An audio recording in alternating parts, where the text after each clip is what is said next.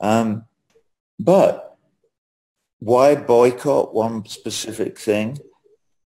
Boycott is a very specific strategy and tactic that you can use as a tool of protest in certain very specific situations. People say to me, you don't approve of United States foreign policy. Why do you play in the United States?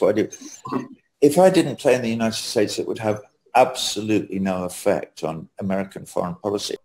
Cultural boycott, i.e. creating a picket line and not going and performing in Israel, was a realistic tactic to affect the government and the people of Israel to question what they're doing and whether it's what they really want to be doing and whether it's the life they really want.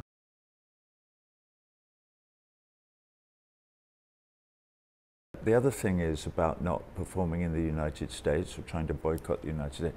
The people of the United States have not got together as a civil society and asked performers from the rest of the world not to come and perform in the United States because they are an occupied people and there is an organized resistance against the occupying army.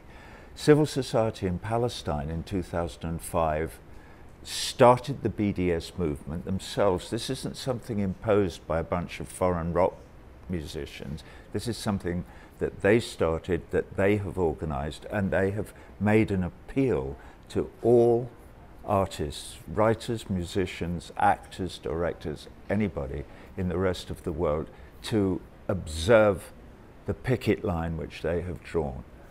And to ask us not to observe a cultural boycott of the country.